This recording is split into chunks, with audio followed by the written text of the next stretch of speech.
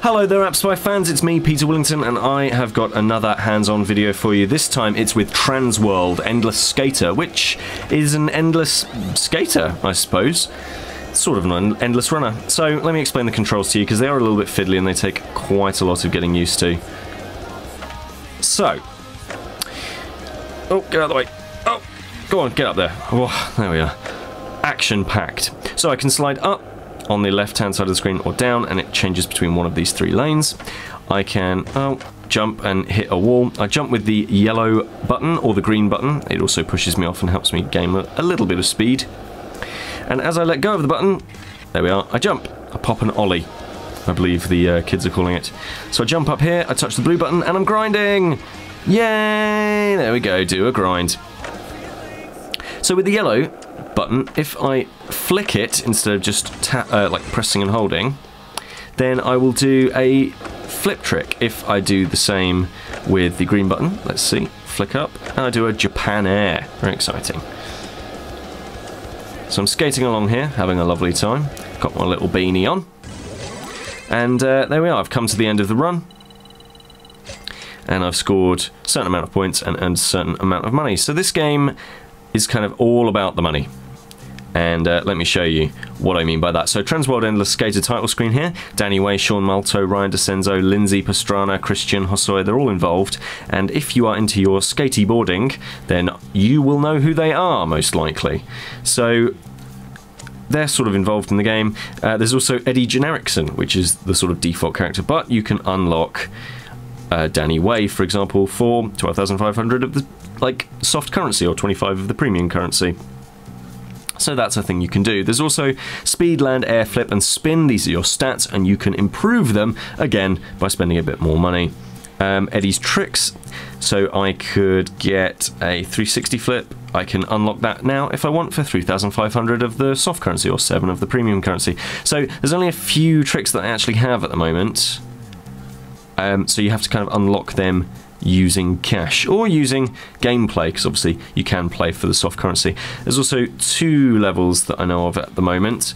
There's this rooftops one, which I can't access at the moment, and campus. So I'll tell you what, let's go to the campus. But rooftop, you'll have to unlock that with, guess what, money. Here's some boosts, and these boosts, you buy these, and they will appear on the actual course, and if you collect them, you'll get a power-up such as the ability to slow down time for a short amount of time, that sort of thing. The soundtrack is by No Sleep Records. Now, I, for one, absolutely adore skateboarding games, and a good soundtrack is, to me, absolutely crucial.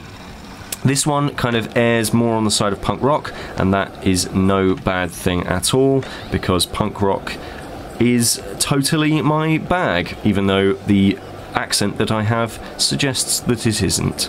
But yeah, love punk rock, Bad Religion, NoFX, Social Distortion, that kind of stuff. Obviously those bands aren't in this, but it's good that it's a sort of punky, poppy soundtrack to go with it, and it certainly is evocative of Tony Hawk's and the like, even if it doesn't have that sort of brand name or soundtrack to go with it.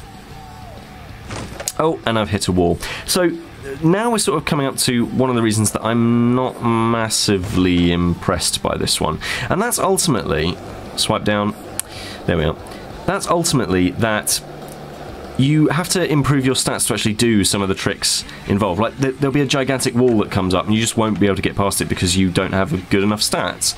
And like, it's an endless runner, right? You should have access to absolutely everything that you can actually need to get past a level, surely. Like, that's one of the unwritten rules, I would say, of endless runners, that everybody secretly has about as much chance of getting through as everybody else, because they have access to the exact same abilities. Controls really do take a while to get used to. This different color button sort of system doing different things like flicking up and doing a little trick and flicking out in different ways and doing tricks really does take a while getting used to. The grinding stuff, obviously it's not a realistic game, that's fine, I'm okay with that. The visuals are a little bit lackluster, but I can kind of get behind that too. The skateboarding is alright, but it just feels a little, it doesn't feel as fluid as you know, a skateboarding game, and it doesn't feel quite as responsive as a traditional auto runner, so it feels slightly awkward in the middle. The game is out this week, and so there's probably not going to be that many tweaks before it actually launches. I think this is alright, and I think it's probably worth a download just to kind of see what the game is about, but I don't think it's going to set anyone's hearts on fire, which is a bit of a shame, because I'm totally up for a new skateboarding game, because I love them. I think that is going to just about do it for me. I'm going to try and do this trick up here. Oh, and I couldn't. Oh, that's a kick in the pants, isn't it? Let me see if I can do a grab trick down here. Woo! Melon! Woo! Kickflip! And shove it. Oh, and yeah, if I can also, if I go up like that, whoa! Tardy gap.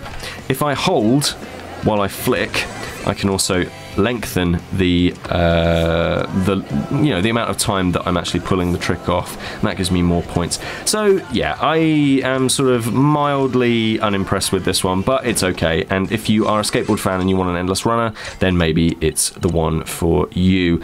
If that is the case, then do let me know in the comments, and let me know what your favourite punk rock track is in the comments below. This is Peter with appspy.com.